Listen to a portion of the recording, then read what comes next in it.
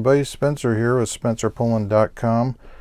I wanted to tackle one of the biggest questions I get in my live seminar and classes, and it's basically how do you take a really big photo and make it so it will go through the internet? Because a lot of folks, they're trying to email images to their friends and family and it's just not going through the pipe. Your ISP like Comcast or CenturyLink, whoever it might be, basically is telling you it's too big, it's not going to go.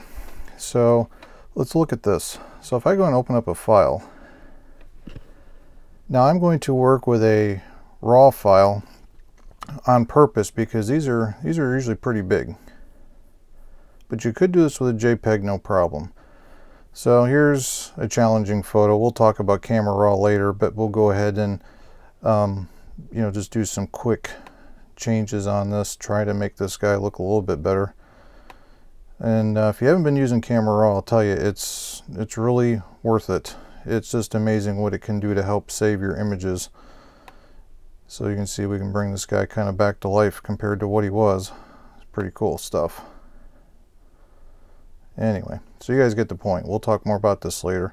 So anyway, there's a before, there's after, very, very quickly. So I'm going to click on Open Image. So it passes a file from Camera Raw to Elements. And I'm using the Expert mode. By the way, I am using Elements 13, but you could use Elements 11, 12. You could use Photoshop CS, like CS5, CS6, or CC. It all works the same. So in this case, by the way, if you never saw this little number down here, it says DOC and it has a number. This is how big your file is. In this case, this is 35 megabytes. If you're not sure about the whole bits and bytes thing, that's pretty big. Usually 10 meg is the limit that your email will allow you to send. So this is basically 3.5 times more than what we can send. So what we want to do is we want to pare this down to make it emailable but still look like we haven't really compressed it. So under here, under Image and Elements, we've got Resize, Image Size. Now if you're working in Photoshop, you can go under Image, Image Size directly. So that's one small change, but the box is actually the same. So a lot of people, they look at this and they go, oh no, I'm just going to click cancel. This looks like way too much work for me. But it's actually not too bad. The thing you want to check first is right down here where we've got these boxes, right? Constrained styles, constrained proportions, resample image. The simple answer is just have all of these turned on. That's the safest way. Also, you're going to notice that here is your document size and that the little chain, this little link, is only got the width and height. We do not want it to look like this. Or if I uncheck this one, now you can see how all three of these are linked together, because if I change one of these, the other two are going to change to try it. And normally that would be a good thing, but in this case we don't want that. So I'm just going to make sure all three of these are checked, and I've only got the two, the width and the height. Now screens, I'm assuming that your output is going to be for email, websites, blogs, screen slideshows, that kind of thing. They only know 72 dpi. 300 dpi and 72 dpi is going to look exactly the same on the screen. To boil this down to make it really simple, so 72 is the number you're looking for. And you'll notice up here we went from 35 down to 2 meg. So we've made a drastic reduction. So far so good. Now the other thing is, now this would be good. We could go with this, or if you're trying to go with something a little bit more smaller, is personally for all my blogging use, I found 800 pixels is good. So again, you can kind of play with this to find what's going to work for your specific situation, but that's what I use, is 800 on the longest dimension. So you saw when I started with this photo, it was actually portrait mode. I'm sorry, no, landscape mode.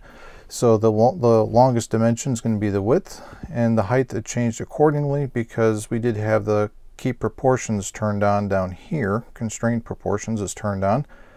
So when we do make the change to 1, it changed the other, which is a good thing. So now we're down to 1.22 megabytes. So we went from 35 down to, say, 1. Make the math easy.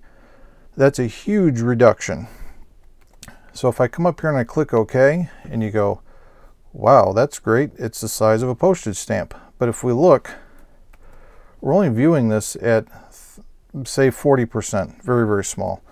So if you ever want to see what it's going to look like on screen, you can do view actual pixels, and that's going to make it bigger.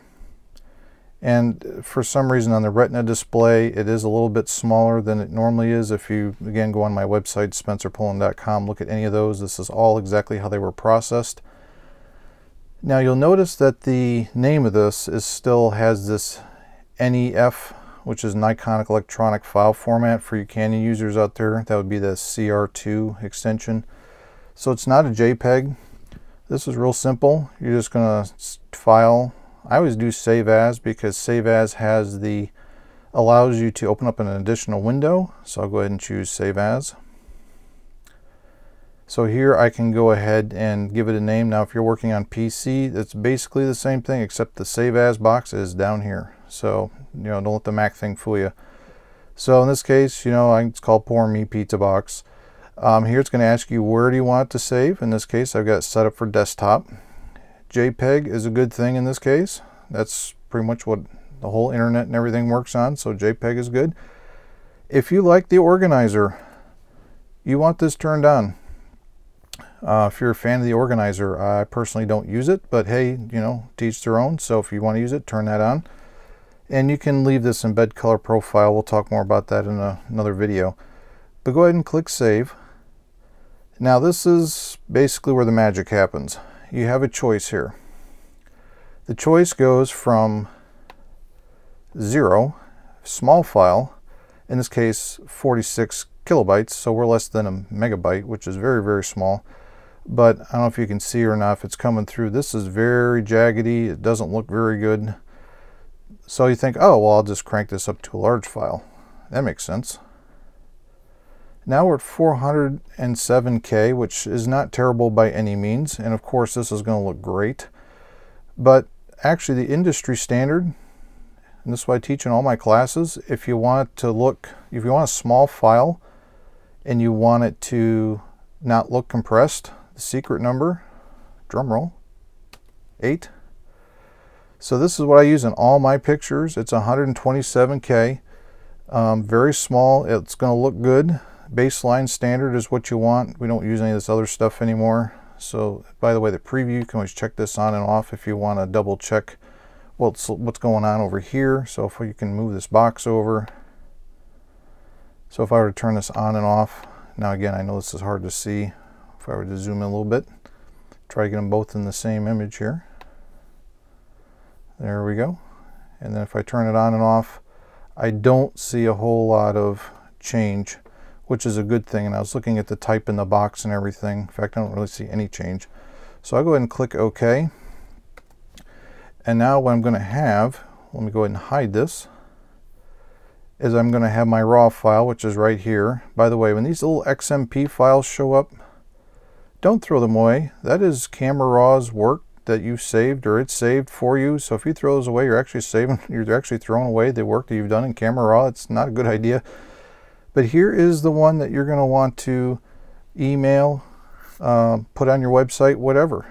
And it's a very, very small file. Of course, on Mac or on PC. On PC, you can right-click and do properties. On Mac, I can. We also have a right-click. I can also do go get info, which is basically the properties on the Mac. And here you can see it's 117K. So it's very, very small. You could send 20 of these and your ISP is not going to say boo to you. It's a beautiful thing. They look great. So I'd say give that a try and see what you think. Thanks for watching.